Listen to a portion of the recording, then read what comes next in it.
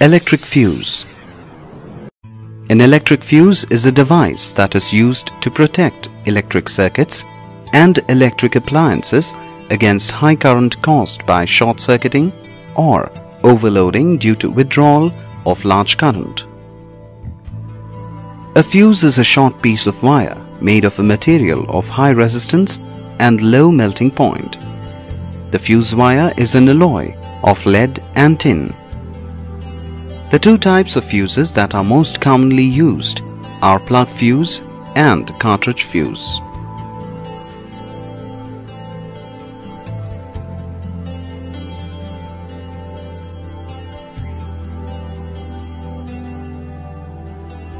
Plug fuse.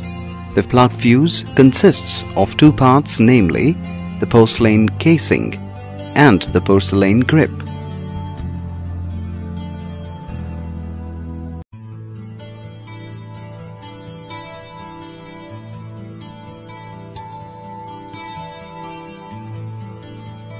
Porcelain casing.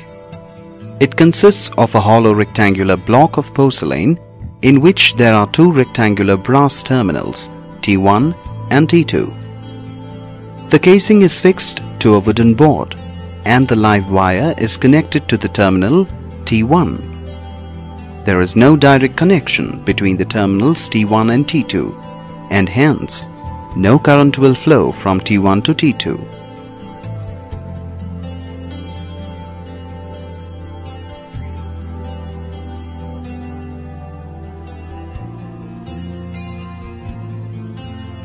Porcelain grip. It consists of a solid porcelain block. Two rectangular clamps made of copper are fixed on the porcelain block as shown here. These clamps can fit tightly on the terminals T1 and T2. The fuse wire is fixed in between the copper clamps.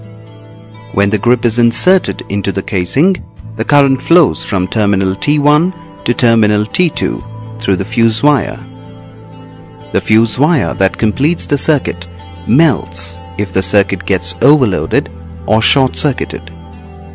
This stops the flow of current in the electric circuit. By inserting a new fuse wire in the fuse grip, the circuit gets completed.